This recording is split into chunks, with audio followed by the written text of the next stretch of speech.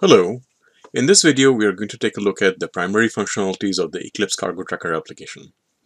Eclipse Cargo Tracker is part of the EE4J umbrella projects, and it is closely related to the Jakarta EE specification. The objective of the project is basically to demonstrate key architectural blueprints, namely design patterns like domain-driven design, and how they can be implemented using Jakarta EE. So the application essentially tracks shipments of cargo across the globe. It is just complex enough to show enough of the nuances of domain-driven design and some of the other design patterns that are demonstrated in the application. There are several interfaces in the application. I won't show them all, but I will show you a representative set. The three key ones you can see that are web-based are listed here. So first is the public tracking interface. So we'll take a look at that first. If you click on this link, it'll take you to our website that looks something like this. So this is intended for people that are tracking their cargo, and they can take a look at the status of their cargo as the cargo progresses through the system.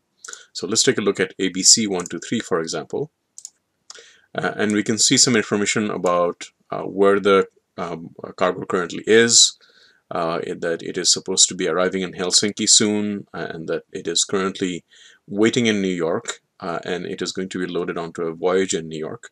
We can also take a look at the tracking history of this cargo and sort of what has happened to this cargo so far. And there's also a convenient map showing you the destination, which is Helsinki, the source, which is Hong Kong, and the current destination or last known location, and that is New York. So that is the tracking interface. The other interface is the administrative interface, and that is intended for people that are managing all of these bits of cargo and all of these different voyages. And once you log on into the dashboard, there's a number of functionality here, but one of the key bits of functionality is that it basically will tell you all of the cargo information that is currently in the system, whether it's routed or not routed, or even whether it has been recently claimed. So basically, the shipping is done, and the person that the cargo is supposed to go to, well, they've got that cargo. So you can do a bunch of different things, but the one that we're going to do now is essentially to take a look at each of these bits of cargo. So let's take out ABC123, and this will tell you more details about the cargo other than the tracking information that is in the public tracking interface. So this basically tells you what the origin, destination, and arrival deadline is, and also which itinerary is this cargo committed to. We can also book a cargo, so let's go ahead and do that next. So we'll book a cargo, and let's say that we have a bit of cargo going from Shanghai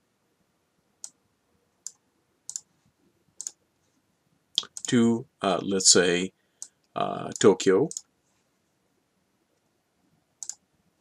And that should be a relatively short voyage, so we'll say that it will arrive somewhere around December 8th, and that is about 38 days, and that should be enough for this cargo. So we'll go ahead and book the cargo. So once you book the cargo, it is listed as not routed. So once you are ready to route the cargo, you hit the little globe button here. So we'll go ahead and hit that. And you'll see that there's a number of ways that this cargo could get from one point to the other. We'll just pick the very first one here, and that will commit the cargo to this itinerary. So if you go back to the dashboard, now we'll see that we have another routed cargo, and that's our cargo there, and that is its committed itinerary. There's also a live map version of the dashboard. So this is a live map version of the dashboard. So you can see that there's a number of things that are here. It's showing you all of the bits of cargo that are there. So here's, for example, we can take a look at ABC123 that is currently in New York. It is ultimately bound for Helsinki, and it was origin in New York, or rather origin was in Tokyo, I believe. And then there is another bit of cargo here that's currently sitting in Melbourne. That was its last known location, but it is on board a carrier right at this moment. I believe it is bound for Helsinki. So next bit of interface that you want to take a look at is a mobile event tracker, and this is basically what allows you to change the status of cargo beyond simply booking it. So let's take a look at that. So let's go back to our dashboard and see what we want to manipulate. So I think this one is a good one to manipulate. It's in Melbourne. It's on board some cargo, and it is bound, I believe, for Helsinki next. So let's assume that this cargo has now arrived in Helsinki. So we're going to go ahead and update its status. So as we can see, it's cargo. This is the cargo ID. We'll pick a cargo ID. We'll say that it is arriving in Helsinki.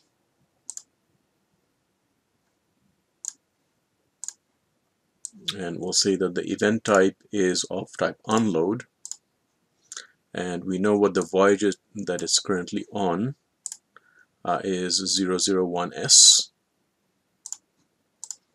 And it is due to arrive on the 5th. So let's say it was unloaded sometime after that. So let's say it was unloaded on the 6th. So that is sufficient information, and we can go ahead and submit it. And we can go back to the live map, for example, and now we'll see that the cargo is in fact in Helsinki. It's no longer in Melbourne. So you can also do this in bulk. There is a bulk processing interface that handles all of the events sort of all at once, and we'll take a look at that next. So let's go back to our dashboard. And let's see, we'll manipulate ABC123 here. So now I'll show you how that manipulation happens. First thing I'm going to do is go ahead and put the bulk processing file where it belongs. So I'm going into the temp interface. Here is my file. I'll show you the file in just a moment. The first thing I'm going to do is just go ahead and copy it over to the uploads directory. Okay, so now let's take a look at this file. And as you can see, it is simply a CSV file, comma-separated file, and it is depicting each type of event. So there's a load and an unload, and then another load and unload. And if you go look at the cargo details for ABC123, it largely maps to this itinerary. So let's take a look to see whether our bulk processing was done. Okay, so now looks like our processing was complete. Looks like we just processed all of the files. So let's go up a minute and make sure that is in fact the case. Yes, it looks like it processed our file. We can go look at the file system and make sure that is in fact the case. And we indeed see that the file no longer exists and has been archived. So we can go back to our interface now and reload our live map. And as we are able to see, ABC123 is now in Helsinki. Alright, so there is a couple of other interfaces to the application. Namely, you can also take a look at the REST interface as well as explore the REST interface through SOAP-UI. And there's also JUnit tests that you can run in the application as well. But that is basically the key functionality in the Cargo Tracker application.